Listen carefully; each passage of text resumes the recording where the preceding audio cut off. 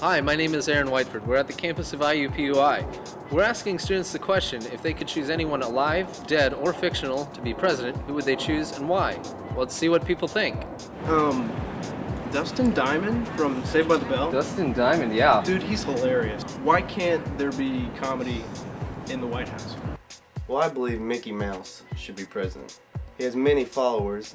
Children love him. He believes in dreams. That's what us Americans want to hear. I would choose Jerry Garcia. And why do you say Jerry Garcia? Because he's the man.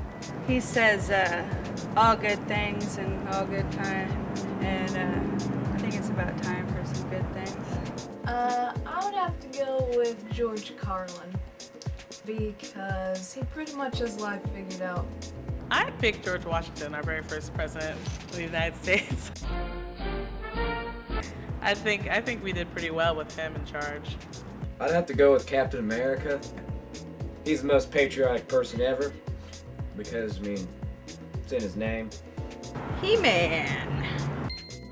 Because he's freaking He-Man by the power of Grayskull. Okay, Justin, if you could choose any person, alive, dead, or fictional, to be president, who would you choose? Tom Smikowski. An interesting answer. And why would you say that? Because he can always jump to conclusions. I would choose my professor that teaches Intro to American Politics.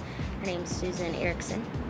And I would choose her because she is just to the point, cut, doesn't put any BS into anything. She knows her politics, she knows everything about candidates. She's a pretty liberal person. So I think she would do great wonders. I believe I'd have to pick myself because I'm smarter than all the people watching me say this right now, regardless of the fact that